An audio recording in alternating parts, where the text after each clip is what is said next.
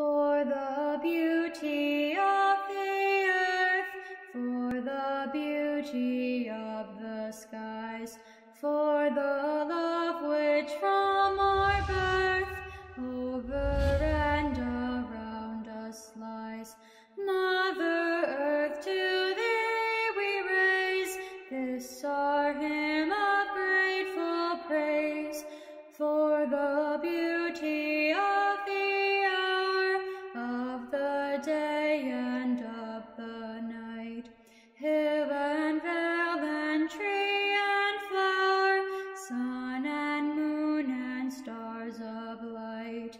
Mother Earth, to thee we raise this our hymn of grateful praise. For the joy of human love, brother, sister, parent, child, for all creatures big and small, creatures tame and creatures wild. Mother Earth, to thee we raise this our hymn of grateful praise.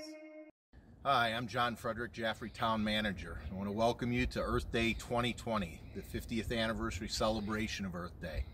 I want to thank our Conservation Commission for all the work they did trying to put on an Earth Day celebration that would have been worthy of the 50th anniversary. However, the coronavirus had different ideas on how things would go, and I want to thank them for still trying to hold this event in a virtual environment. So thank you for all your work. And I want to encourage everybody that despite what's going on right now, this COVID-19's got different ideas about how we can do things in our lives. We can still appreciate the earth. We can do things like rake our yard. I still have to do mine. Plant a garden. Still have to do that too. Hike in a park near your neighborhood, and you know, just take your dogs for a walk and enjoy nature for what it is. But so from the town of Jaffrey, I want to say Happy Earth Day number 50 to everyone, and enjoy and have a great day. How did the idea for Earth Day come about? Earth Day founder Gaylord Nelson came up with the idea for a national day to focus on the environment after Nelson, then a U.S. Senator from Wisconsin, witnessed the ravages of a massive oil spill in Santa Barbara, California in 1969. He was disturbed that an issue as important as our environment was not addressed in politics or by the media, so he created the first Earth Day on April 22, 1970. An estimated 20 million people nationwide attended festivities that day. Earth Day has been celebrated every April 22nd since 1970. The main aim of Earth Day is to raise awareness on the negative impact our actions as mankind have on our environment and Earth as a whole. And this is a day for political action and civic participation. To celebrate Earth Day 2020, the Jaffrey community is honored to have both a local proclamation, as presented by Frank Sterling, as well as a New Hampshire state proclamation issued by Governor Sununu. My name is Franklin Sterling. I am chairman of the Jaffrey Board of Selectmen. On my lapel here are two pins from the original Earth Day 50 years ago. I have to give credit to my wife Kathleen for saving them all these years. She's a consummate pack rat. Anyway, my pleasure to read this proclamation. Jaffrey Proclamation for Earth Day 2020. Whereas Jaffrey is very fortunate to have an abundance of glorious natural resources, and whereas residents of Jaffrey understand the value of such resources as clean air, clean water, and a natural environment that improves our quality of life, and whereas one of Jaffrey's master plan principles is to promote preservation of natural and rural landscapes, because the preservation of open space, forests, fields, wildlife habitats, all of which are integral to our rural character, is of crucial importance. Mount Monadnock, our ponds, lakes, wetlands, and scenic vistas are trusts to be passed unspoiled to future generations. We will continue to work with neighboring towns and regional efforts on conservation initiatives to promote unfragmented habitat areas, and Whereas Jaffrey is an ideal place in which to live, and as such, New Hampshire is ranked 5th nationally as such, and whereas Jaffrey is also an ideal location for businesses for employee living satisfaction, and whereas Jaffrey is positioned to lead the way in demonstrating to others the value of such resources in enhancing quality of life and developing a new generation of environmental stewards, and whereas April 22nd, 2020 is the 50th anniversary of Earth Day and is being celebrated worldwide, Jaffrey will take this opportunity to make Earth Day 2020 a landmark moment that motivates communities to become even more exceptional stewards of their local environments. Now, therefore, we, the Selectmen of the Town of Jaffrey, do hereby proclaim April 22nd, 2020 as Earth Day Awareness in Jaffrey, New Hampshire, and call this to the attention of all citizens. Voted in the affirmative this 27th day of January 2020. Signed by me, Chairman of the Board, Jack Beltate, and Kevin Chamberlain. Thank you very much for paying attention to this, and I hope you all have a happy Earth Day.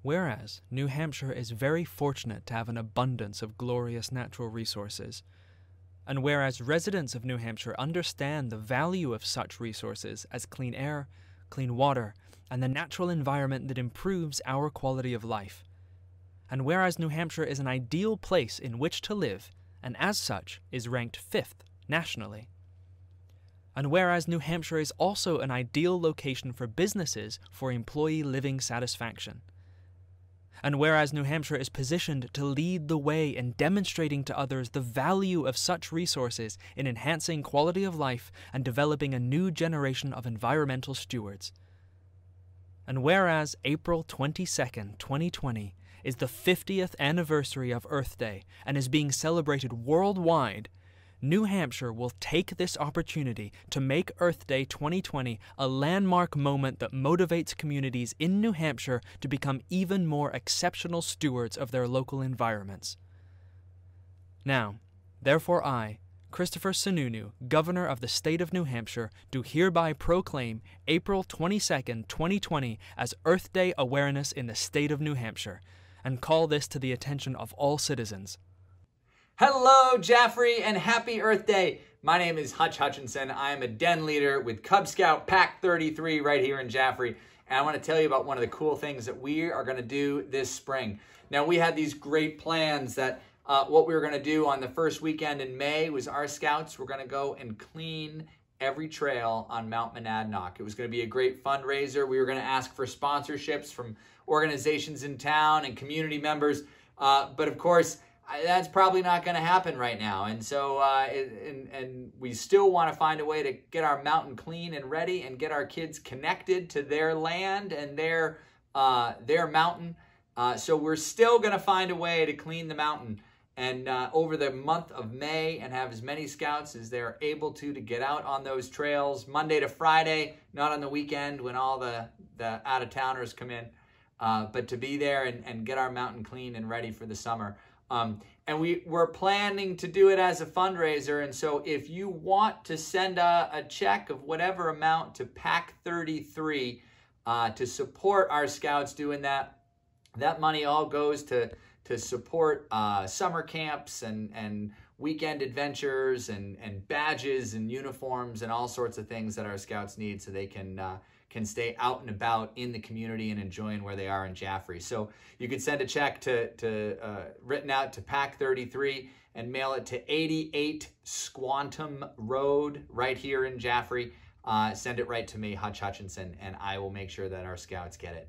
But hey, one of the things that we always do by a campfire and in pack meetings is we always have a song. And so one of my favorite songs that seems really appropriate for both Earth Day and for the adventure that our Cub Scouts are doing is one you all know.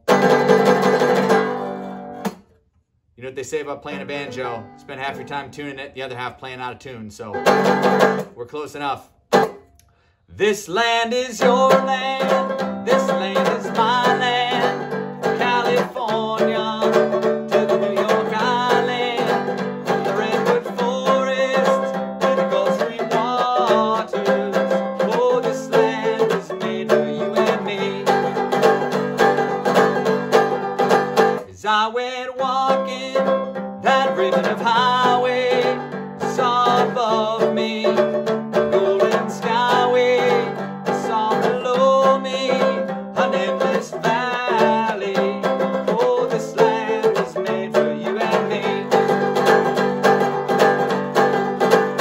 sun came a-shining, now we're strolling, wheat fields waving, dust clouds rolling, the sun was lifted, and a voice was calling, oh, this land was made for you and me.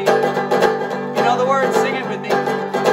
This land is your land, this land is my land, from California to the New York Island, the redwood forests with the Gulf Stream waters, oh, this land was made for you and me. Ain't nobody living can ever stop me as I go walking that freedom's highway.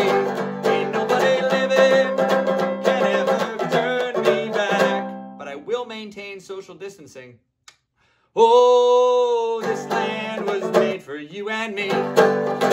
This land is your land, this land is my land, from California to the New York Island, the redwood forests to the Gulf Stream waters.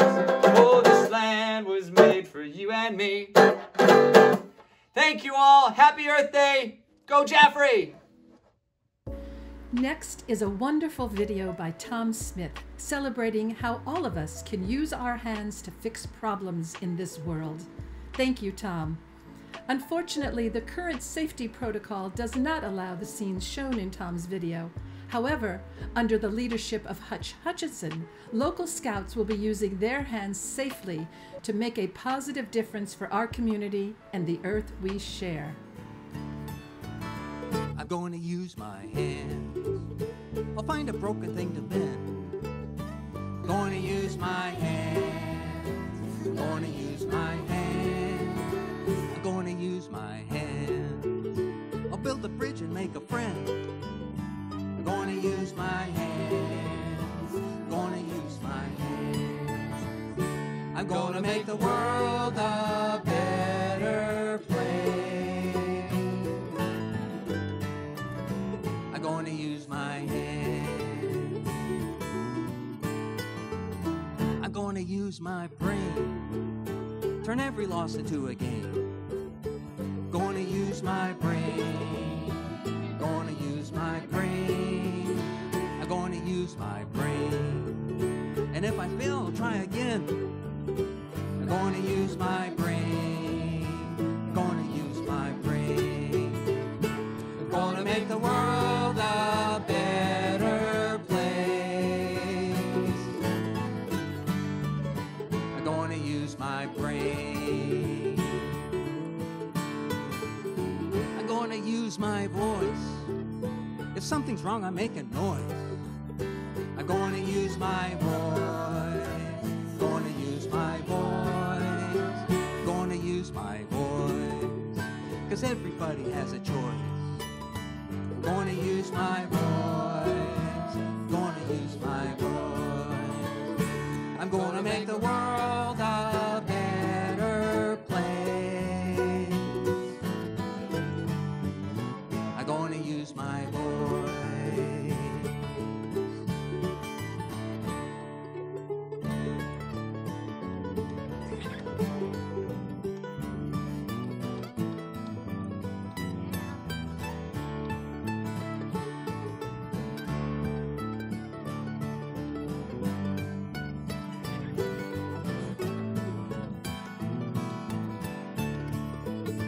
I'm going to use my heart. This is the hardest part. Going to use my heart. I'm going to use my heart. Going to use my heart. Let's find a common place and start. I'm going to use my heart. I'm going to use my heart. I'm going to make the world a better place. I'm going to use my heart. Let's put it all together. We're going to use our hands. We're going to use our brains. We're going to use our voice. We're going to use our heart. We're going to use our hands. We're going to use our brains. We're going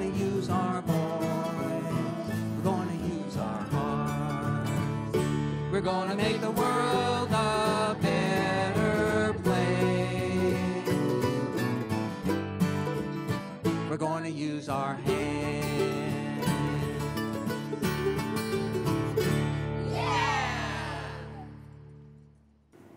Shakespeare was not a stranger to pandemics. Living through the plague that shut down theatres from 1607 to 1609, in A Midsummer Night's Dream he creates a world where the seasons are turned upside down by an argument in the fairy world. Titania, the queen of the fairies, performed by Project Shakespeare student Grace Ramsden, admonishes Oberon, king of the fairies, who wishes to steal a changeling child from her. In Act 2, Scene 1 of A Midsummer Night's Dream. These are the forgeries of jealousy. And never, since the middle summer spring, met we on hill, in dale, forest, or mead, by paved fountain or by rushy brook, or in the beached margin of the sea, to dance our ringlets to the whistling wind. But with thy brawls thou hast disturbed our sport. Therefore the winds, piping to us in vain, as in revenge, have sucked up from the sea contagious fogs, which, falling in the land, have every pelting river made so proud that they have overborne their continents. The ox hath therefore stretched his yoke in vain. The ploughman lost his sweat, and the green corn hath rotted ere his youth attained a beard. The fold stands empty in the drowned field, and the crows are fattened with the murrion flock. The 9 men's morris is filled up with mud, and the quaint mazes in the wanton green for lack of tread are undistinguishable. The human mortals want their winter here.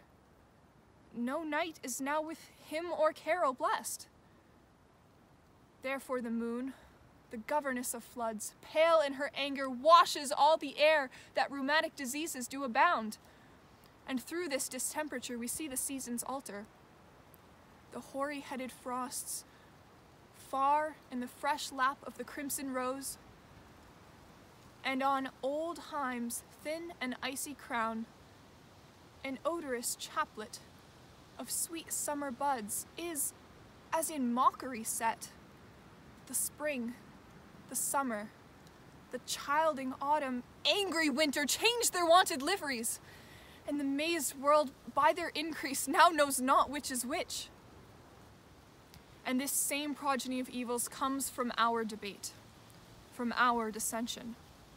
We are their parents and original. Each year, on April 22nd, more than 1 billion people celebrate Earth Day to protect the planet from things like pollution and deforestation.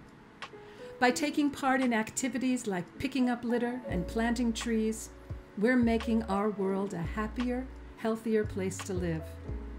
Healthy ecosystems clean our water, purify our air, maintain our soil, regulate the climate, recycle nutrients, and provide us with food. They provide raw materials and resources for medicines and other purposes. To speak more on this, allow me to welcome our keynote speaker, Dr. Catherine Koning, Professor of Environmental Science at Franklin Pierce University. Happy Earth Day. My name is Catherine Koning. I'm a professor of environmental science at Franklin Pierce University, and I'm here in the midst of our coronavirus mess that we all have to tell you that nature is still out here and it's still doing just fine. The exciting thing about this time of year is this kind of habitat is a really important habitat for vernal pool species.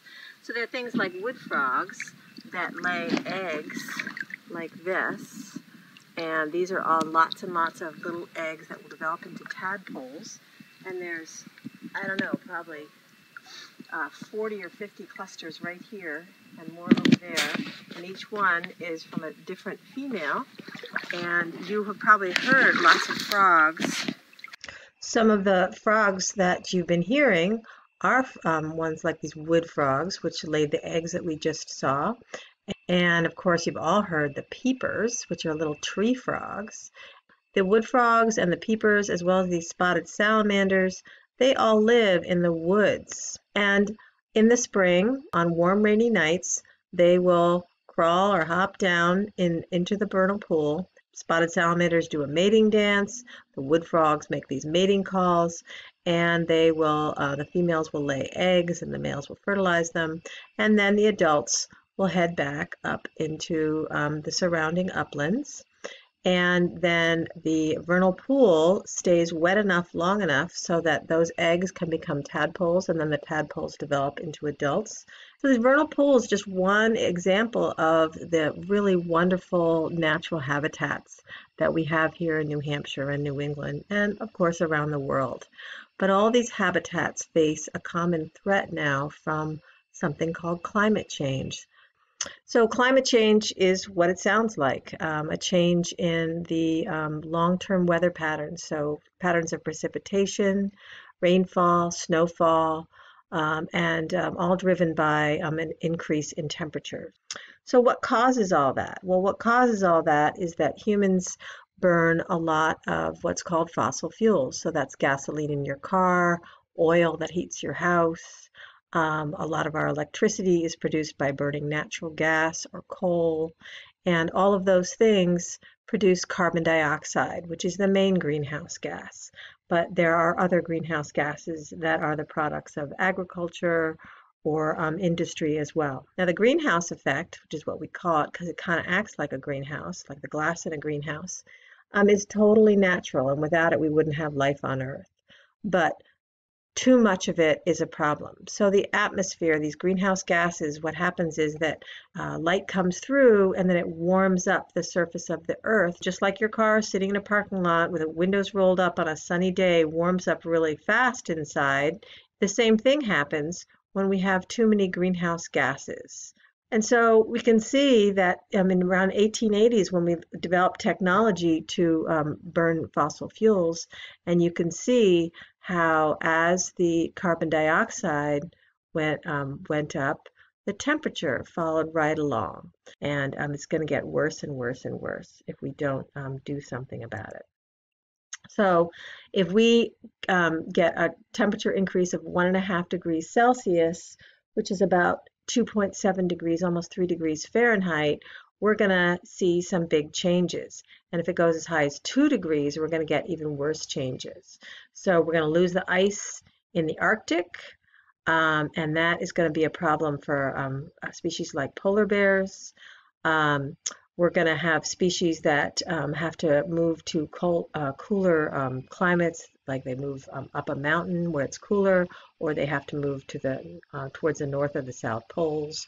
Our coral reefs are going to decline because that carbon dioxide dissolves into the water and it acidifies the oceans, and that leads to a decline in coral reef. So if we get to as high as 2 degrees, we will lose almost all of our coral reefs. So a lot of different problems that are going to happen if we get too much warming.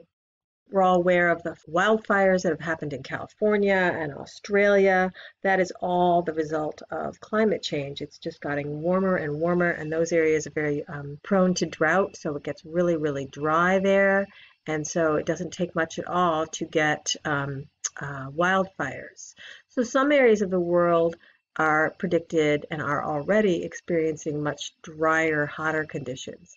Other areas may actually get somewhat wetter. The northeastern United States has already seen a 67% increase in what's called extreme precipitation. So that's a heavy, long rainfalls. Also storms, hurricanes get stronger when ocean temperatures are warmer because more water evaporates, and that makes for stronger hurricanes, and that leads to more extreme precipitation.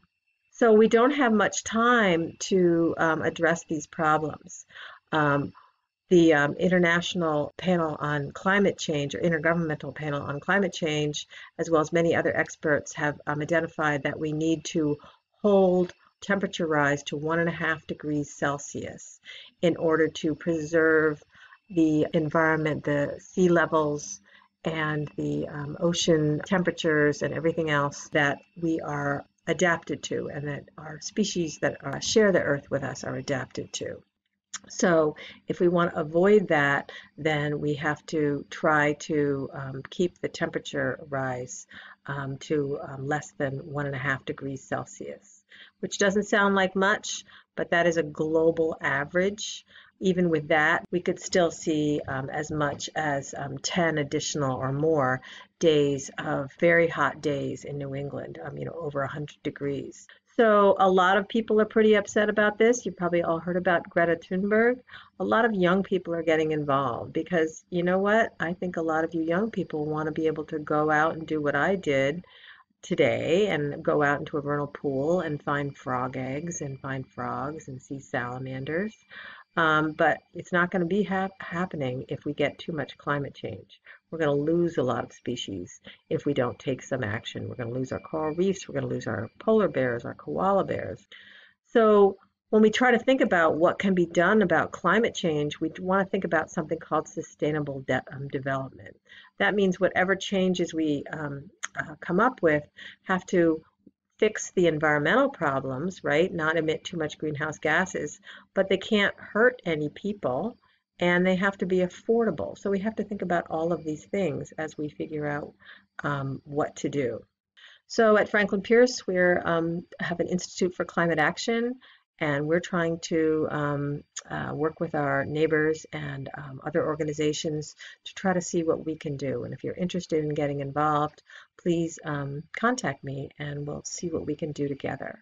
But I hope you have a happy Earth Day. And I know it's not a great time right now with this everyone stuck at home, but we're fortunate in New Hampshire we can go out for walks and you can go out and you can enjoy nature, and there is so much cool stuff going on outside. So go on out, try to catch a frog, look for frog eggs, look at the birds, and get out there and enjoy things. And thank you so much for listening. The theme for Earth Day 2020 is climate action. The enormous challenge, but also the vast opportunities of action on climate change have distinguished the issue as the most pressing topic of our time. 16-year-old Swedish environmental activist Greta Thunberg spoke at the United Nations Climate Action Summit in New York City on September 23, 2019. She traveled across the Atlantic on a zero-emissions yacht accompanied by her father and crew. Her impassioned speech rallied the world to action. Here is Greta Thunberg's speech as read by Project Shakespeare student Helen Martinuska. My message is that we'll be watching you. This is all wrong. I shouldn't be up here. I should be back in school on the other side of the ocean, yet you all come to us young people for hope. How dare you? You have stolen my dreams and my childhood with your empty words. And yet I'm one of the lucky ones. People are suffering. People are dying. Entire ecosystems are collapsing. We're in the beginning of a mass extinction, and all you can talk about is money and fairy tales of economic growth. How dare you? For more than 30 years, the science has been crystal clear. How dare you continue to look away and come here saying that you're doing enough, when the politics and solutions needed are still nowhere in sight. You say you hear us and that you understand the urgency. But no matter how sad and angry I am, I do not want to believe that. Because if you really understood the situation and still kept on failing to act, then you would be evil. And that I refuse to believe. The popular idea of cutting our emissions in half in 10 years only gives us a 50% chance of staying below 1.5 degrees, and the risk of setting off irreversible chain reactions beyond human control. 50% may be acceptable to you, but those numbers do not include tipping points, most feedback loops, additional warming hidden by toxic air pollution, or the aspects of equity and climate justice. They also rely on my generation sucking hundreds of billions of tons of your CO2 out of the air, with technologies that barely exist. So 50% risk is simply not acceptable to us, we who have to live with the consequences. To have a 67% chance of staying below a 1.5 degrees global temperature rise, the best odds given by the Intergovernmental Panel on Climate Change, the world had 420 gigatons of CO2 left to emit back on January 1st, 2018. Today, that figure is already down to less than 350 gigatons. How dare you pretend that this can all be solved with just business as usual, and some technical solutions. With today's emissions levels, that remaining CO2 budget will be entirely gone within less than 8.5 years. There will not be any solutions or plans presented in line with these figures here today, because these numbers are too uncomfortable, and you are still not mature enough to tell it like it is. You are failing us, but the young people are starting to understand your betrayal. The eyes of all future generations are upon you, and if you choose to fail us, I say, we will never forgive you. We will not let you get away with this. Right here, right now, is where we draw the line. The world is waking up, and change is coming, whether you like it or not. Thank you.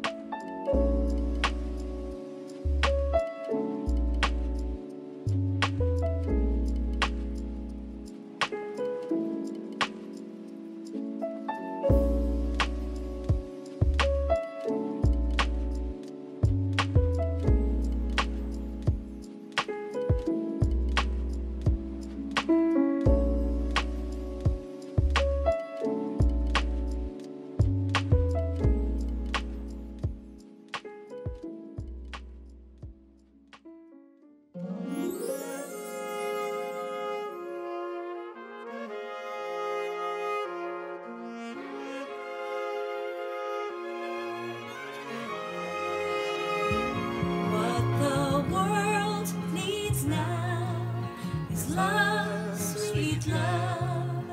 It's the only thing that there's just too little of. What the world needs now is love, sweet love.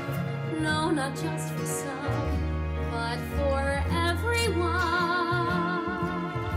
Lord, we don't need another mountain. There are mountains and hillsides enough to climb. There are oceans and rivers enough to cross, enough to last to the end of time.